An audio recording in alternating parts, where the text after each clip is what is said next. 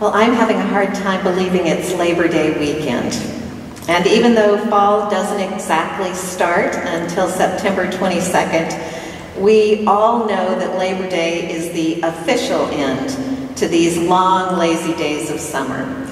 It's the last time to wear this white robe that I've loved wearing so much this summer, although I've been told in California you can wear white any dadgum time you want to. So you may see it coming back.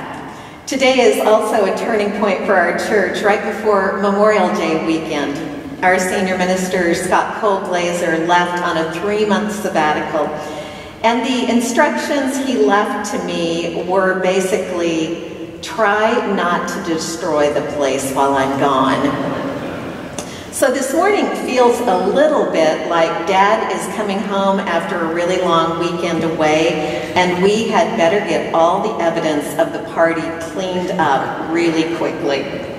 We have had an incredible summer with the inspiring people Scott chose to stand in his pulpit each week and share their wisdom about their ministry and their churches, as well as giving us insights into what God might be calling us to be in the coming days and years. As I thought back this week to all the messages we've heard from Father Boyle, Nancy Taylor, Shanna Stites, Bishop Flunder, our own Scott Carter, and all the other wonderful ministers, I realized there was one central message that I heard over and over again this summer. No matter what their scriptural text or the title of their message was, each of them all told us the same thing. They told us to be the church in Los Angeles. I've actually been wrestling with that idea all summer.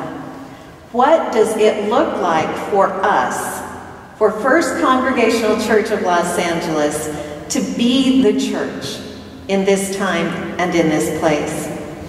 In a wonderful conversation I had earlier this week in the midst of dreaming about creatively curating the next steps of Dr. Cole-Glazer's dream for our church, an idea popped up about asking for your direct help.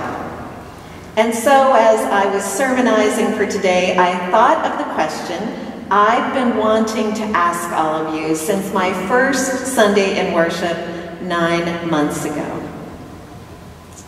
Why are you here this morning? I know it sounds like the sort of existential question you'd get in a freshman philosophy class, but that's not really how I mean it.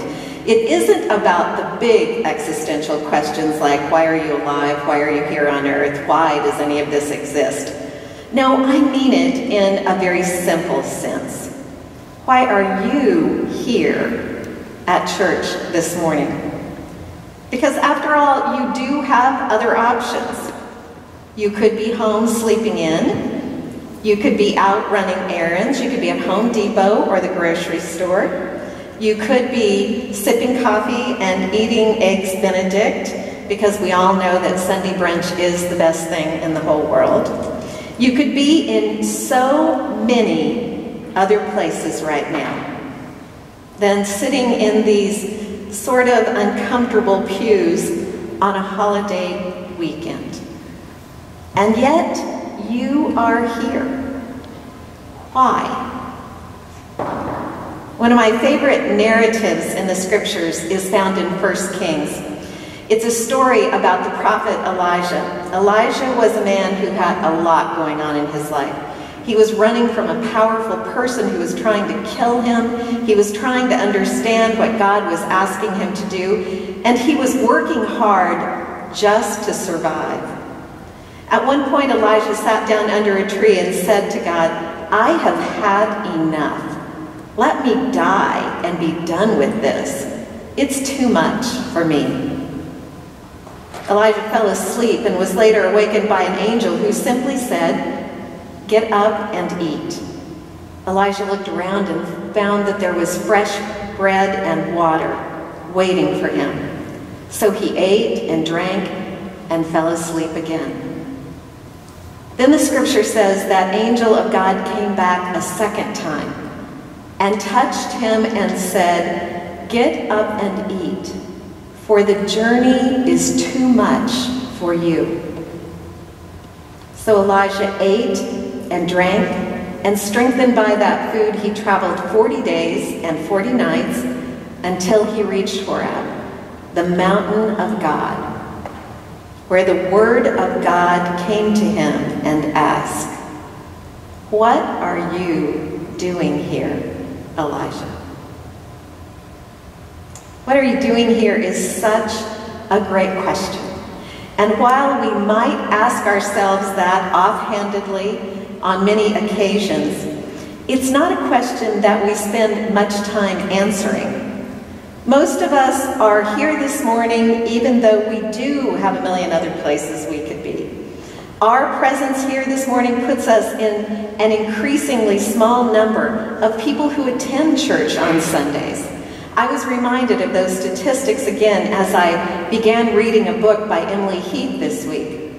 In the book, she quotes Robert Putnam in his observations several years ago about the decline of social involvement in the United States. In 2000, Putnam published Bowling Alone, The Collapse and Revival of American Community.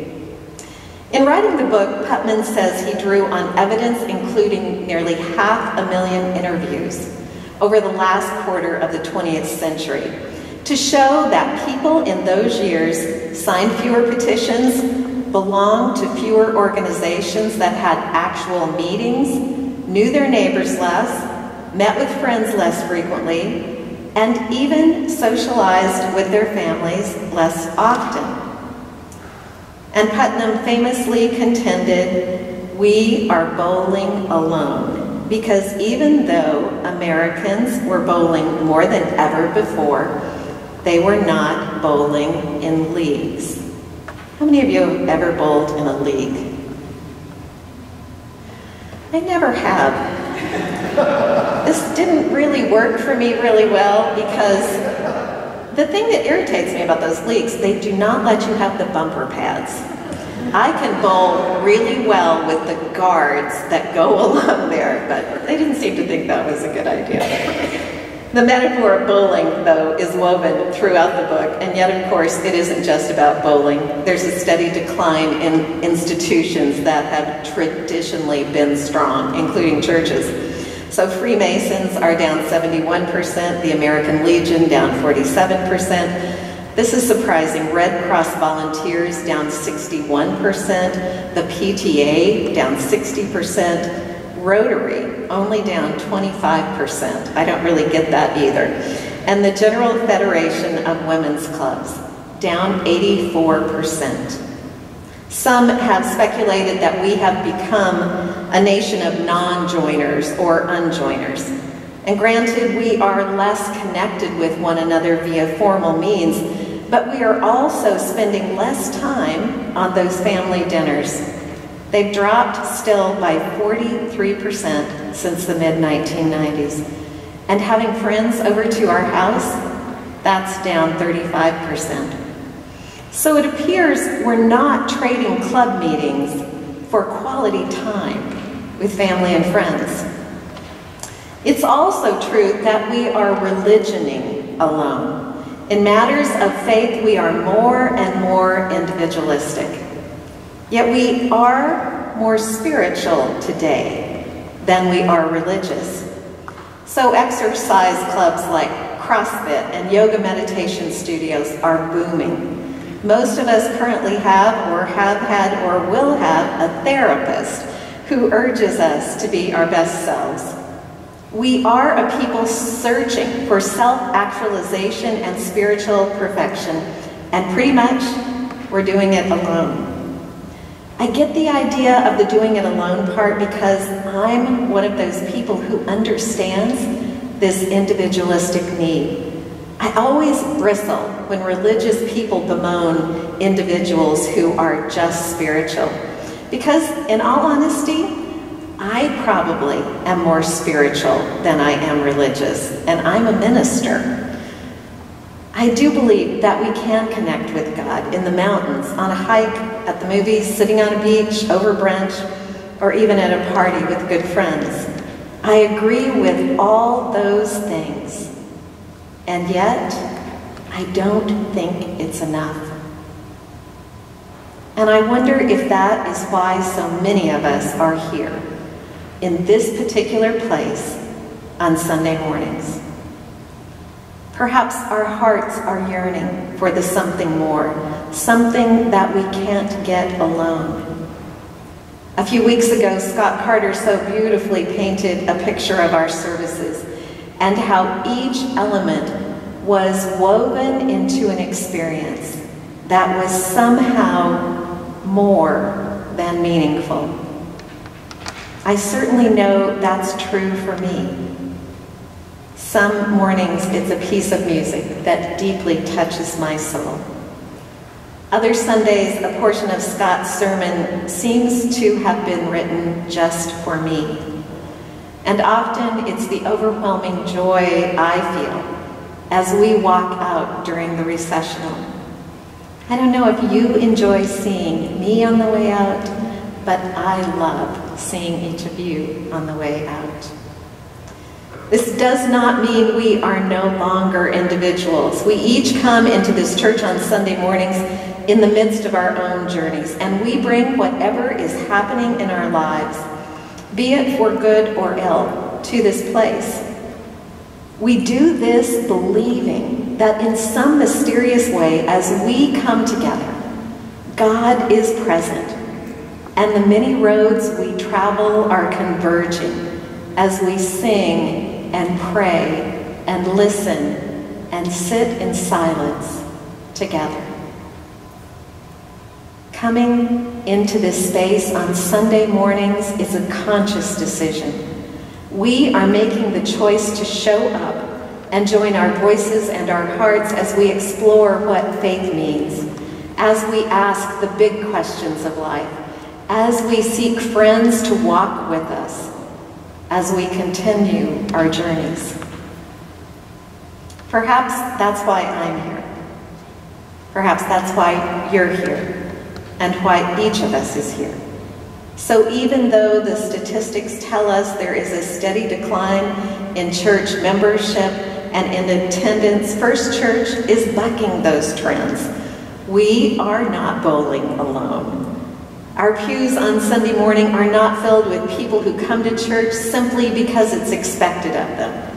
This sanctuary on Sundays is not filled by those whose internalized religious guilt or their sense of familial obligation drives them into the pews. Rather, those of us who come through those big, beautiful doors at First Church and stay are not here because we have to be.